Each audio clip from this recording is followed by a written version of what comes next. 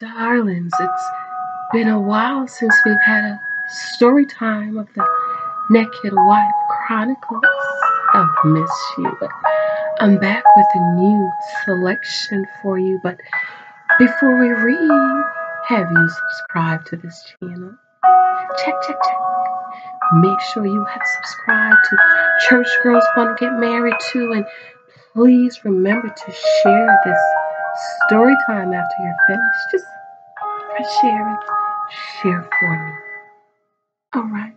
Welcome back to Church Girls Want to Get Married Too. My name is Janice Hylton Thompson, and I have a new story for you. It's I Don't Love My Sea. From my book, The Naked Wife, and of course you can find it on Amazon or on my blog. Check below, guys. So, today's story time is I Don't Love My Sea. Woke up early one Sunday morning and it was as if a light came on for me. I am staying because I don't love myself. I've always cared more for him than he did for me. That epiphany was very hard for me. Me not loving myself. We were blessed with two beautiful children and had a beautiful home. We had no bills, had a little money saved up, and we should have been happy, but something was just off for us. It was later that I found out that my knight in shining armor was unfaithful. It devastated me, broke my heart. And we were separated for 6 months. He acted as if he was glad to be out of our home. We went to counseling, then he moved back in, only to find out that he was continuing his adulterous relationships. My heart just quit, and I sucked it up, only for my keys. But deep down, I wanted out. It was as if there was a war going on the inside. One day, I wanted out. It was as if I wanted to leave. But the next day, I wanted to stay. It was as if there was a war going on the inside. My kids need their father, I would think. And the next day I would think, why settle for these? I am only 35. Surely I am still young enough to meet someone to have a wonderful life with. But 5 years later,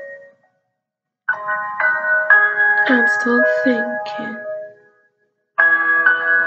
wanting to leave, but at the same time wanting for my kids to see their daddy every day. I used to say I wouldn't stay, but now that I have children, I can understand why men and women stay with a man who's not doing right by things. The truth is, though, I realize that I don't love myself. I realize that I don't love myself.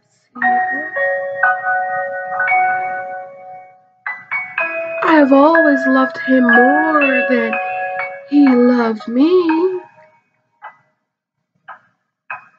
And I've always cared more for him than he cared for me.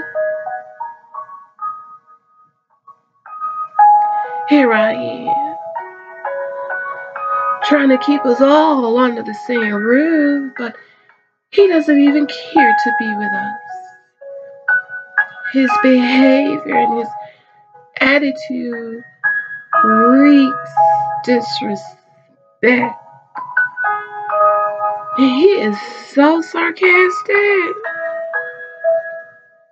I am concerned about how he will afford child support and an apartment. You see, he's an official. And I'm here thinking, by God, what are his other council members going to say and think about him? But apparently, he doesn't care, because if he did, he wouldn't have cheated, or he would have tried to save our marriage. And my God, what about our kids? What about our babies, our children? So if he doesn't care, why am I losing sleep over him? I realize that I love him more than he loved me. And I care more for him than he cared for me. And I'm worrying about him and what he's going to do, but he's not worrying about me and our kids and our marriage. I am worried about the disruption of the relationship between him and the kids, but he just doesn't seem to care at all.